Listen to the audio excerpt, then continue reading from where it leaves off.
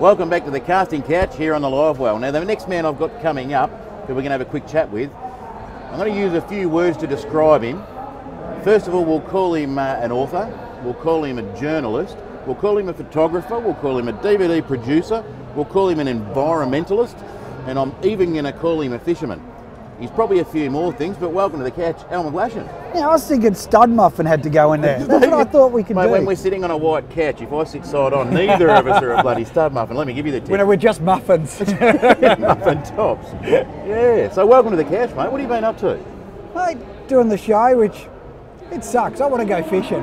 It's dead calm back at home. They get photos of swordfish down in Tassie. They've got yellowfin up at JB. And it's even calm here in Melbourne, for a change. Imagine being outdoors now. You got to do it though, it's part of the job. So now look, fishing's been a big part of your life for a long time, but more recently, it's become a little bit more political and there's been a little bit more of the environmentalist part coming. Can you tell us a bit about your Pelagic Foundation? Yeah, look, what I wanted to do is, I want to put something back in, because like, I basically live to go fishing, right? That's many of us do, yeah. It's an obsession. It drives the rest of the family crazy. But what I've tried to do is put something back in. So what we're doing, Pelagic Foundation was basically to get the researchers and the recreational anglers working together a lot more. The problem we've had, and it's a real issue, is that the commercial fishing's dropping down, but that's what's funding all the research. Yep. So now there's this gap. So what we're trying to do is get it where we're working with the researchers and helping to steer the science, I suppose you could say, in a better direction. Because the big problem we get, and this is a real issue I see, is that with the research, is that it's not being utilised in a lot of the time, or it's not being steered in the right direction, or they're trying to lock it up with a marine park without even researching it. And if you don't understand what you're protecting, you can't protect it. If you don't understand it, you don't appreciate it. If you don't appreciate it, you can't protect it. It's pretty straightforward. And if not you, who? If not now, when? So that's it. It had to sort of be looked at, didn't it, pretty quick. So you've been doing this for how many? Not everything. Your series. You do a show now on. We're going to 7 now. So we did 10. So we did Big Fish, Small Boats. We were originally with Strike Zone, obviously Strike Zone TV. Then we went to Big Fish, Small Boats. And the Strike Zone TV came from the original DVDs. Strike Zone DVDs, Which was kind of cool, because back in those early days when there was no YouTube or anything, I teamed up with Ron Croft and said, let's do it. And he was a cameraman. And I said, let's put something together, let's film it. He goes, what do we need to do? And I said, it needs to be Blue Planet. We need to film the boat. He goes, how do you do that? And I went, got to get a camera that we tow. So he went and built one. Went, let's go and try it. I still remember this day, we're towing along, we tied a yakka to the back of it, and it's just swimming along, and this kingy just comes and goes bang, and we look at it. Mind you, it was upside down, I might add, but anyway, we're looking at going, you can fix that with that's the stuff. Yeah, and then we did that. Obviously went up to Big Fish, Small Boats, which we instead, like a lot of the shows, they do the same thing and keep going. We like to start again and rebrand so that it's change a bit, so you refresh it. So we did that for 3 seasons. Now we're coming to Fishing with Mates, which is coming on 7 Mate in October, I think it is. So yeah, no, it'll be exciting, and it's changing a bit too, and because that's what you do, you go fishing with mates. Although I got told by legal the other day that some of the jokes that we do aren't allowed to be used. Well, you can use them on this sort of show, mate. We're just on the internet, so that's all right. We don't got to worry about big broadcasters. Now, going back to the start, I mentioned that you're an author. Now, a lot of people might not realise you've written a few books. Yeah, I've done several now. I've done the 3rd edition of your Complete Fishing. What is it? The Bible, the Complete Fishing Bibles. Yeah, it's 3rd or 4th, I think it is. I'm not sure. I think it's 3rd. I'm not sure now. Now you've got me thinking about it. Bump it up to 4th. Go out and buy it. Bring him up to the 4th edition. Yeah. We're going to need a 4th edition now. So we've done that. I've done several books over the years. I even did one on hunting as well, on the outdoors and everything. And these days, it's sort of the TV takes up a lot more, but obviously the magazines are still big, and the Daily Telegraph's a huge one for us every Friday. So it's full time, non-stop doing it, but you got to love it. So that's the McGlassion now. Let's go back to a long, long time ago, if you can still remember. You're not that old, you're the same age as me, so it can't be too bad. Now, who first sort of got you into fishing? What was your main influence, or what was your main... old man. Your old man? Yeah, like so many, you think that it's friends and stuff. No, it's always your dad, your granddad, your nan. It's always someone, or an uncle or something mad keen. I pretty much fished since I was kids. I've pretty much fished and hunted pretty much every weekend. And it was just natural. It was funny, my brother, he went in, became a fisheries officer, and now he's doing the game management, doing all the deer hunting and stuff. And I did it, and I wanted a job where I never worked a day of my life. That was my theory. I'm now working my arse off, you know, it's just bloody hell. It was all great in theory, but when it came to it, I work hard, but it's been the most awesome sort of ride. And you know, you say in the early days, man, everyone goes, how did you do it? It's all driven on passion. Because there's 1 month there, I earned $30. $30 for the whole month. I don't know the feeling. But you don't stop, you just keep going. Now it's pretty lucrative these days. It's a pretty awesome business, and you know, we're off overseas again to film there, and you just come back from overseas, haven't you? Papua New Guinea last one? How's this? My How's job. your finger going, mate? Yeah, it's. I taped it back on. We'll have to show the photo of that one. I'll give you the photo to put up on that. Yep. We taped it back over after cutting off. If there's one thing I can tell you, it's wear gloves when fishing, and not the cut-off ones like I was wearing. Especially if you're going to use braid and cast really big lures at really big fish. And you can see it when I cast. I went like that. Went. Ooh, end of my finger's missing.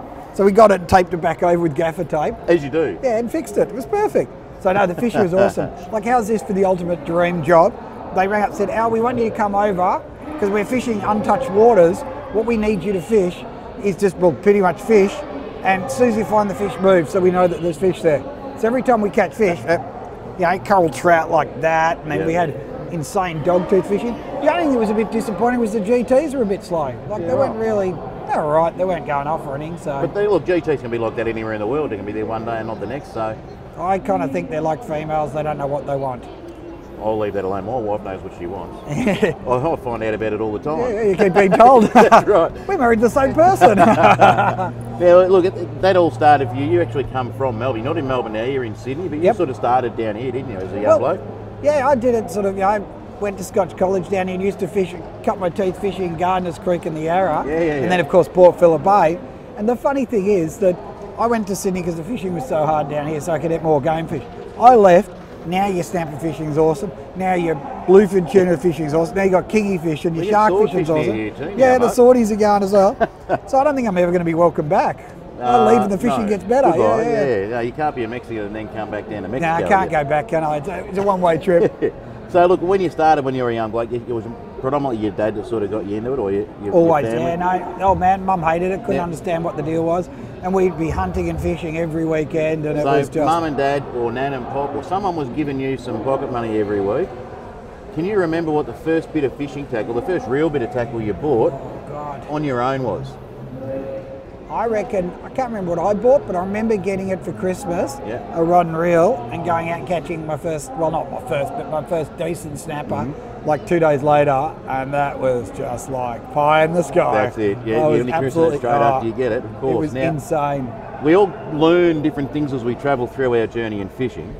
You would have probably learned a basic, like a half hitch as your first sort of knot, or a granny knot, and then you would have moved on to something a bit more advanced as time goes past. What's the most common knot you use now and why? Uni knot. Uni knot. And you know what? It's a simple knot.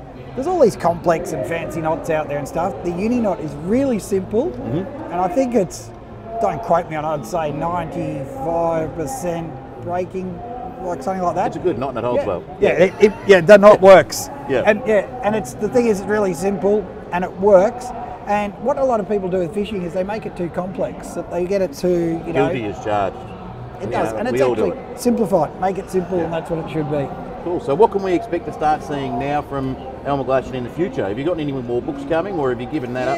I know your wife's got into it. Yeah, she went into a cookbook as well. I haven't done a book for a while. It's sort of, the internet sort of crushed the market a little bit now, unfortunately, and stuff. So we're building on, we've just taken on someone for a full-time for our social media and all that, so, because I'm such a spaz at it, I keep stuffing up things. Look, it's not just that, we all get stuck behind these ridiculous computers and stop fishing. It takes your life. I'll tell you what I saw the other day, it's really good down here, is that thing that Verfish and the guys are doing about the million fishers, or the government are doing down here. Get the kids off computers and get them fishing. I reckon that should be national.